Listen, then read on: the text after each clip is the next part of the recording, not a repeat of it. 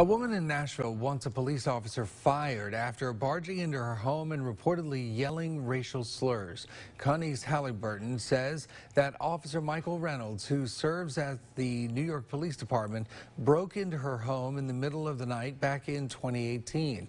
He was renting a house next door while on vacation in Nashville. Halliburton says that Reynolds eventually left, but he yelled racial slurs and threats on the way out. He was later convicted of assault and criminal trespassing and will serve his 15-day jail sentence later this month.